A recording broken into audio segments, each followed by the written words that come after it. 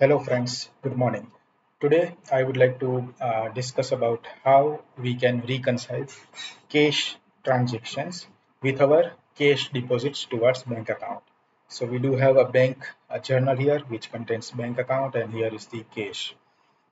Okay, so let's say I am generating an invoice for customer, selling some products to that customer,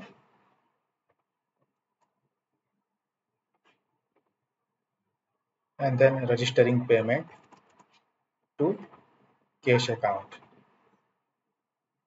Okay, and let's say one more transaction I would like to register,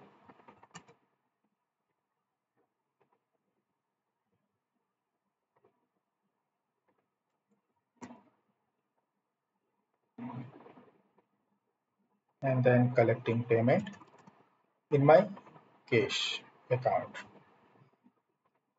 So now when I visit dashboard, you can see 735 is outstanding receipt in my cash. Okay, and from the same cash account I am also clearing some vendor bills.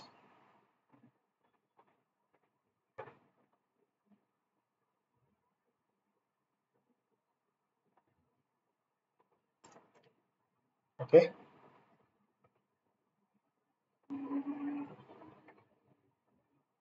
and then registering payment using cash.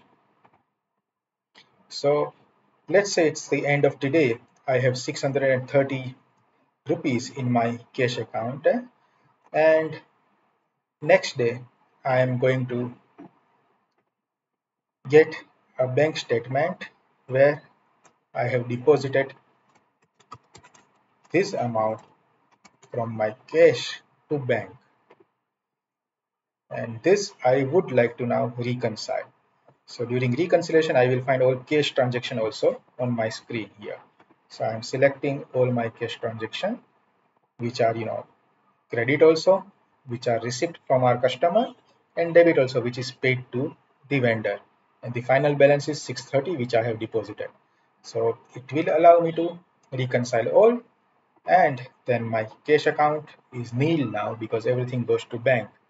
And when I revisit my customer invoices, it will now mark as paid, and also vendor bills, which is now marked as paid, and the transaction will be the same from cash register, and which is reconciled also against my bank journal. So this way, one cashier can reconcile the cash collection and cash payment when they deposit the money next day to the bank. Hope this small tweak will help a lot to a lot of cashiers. Thank you.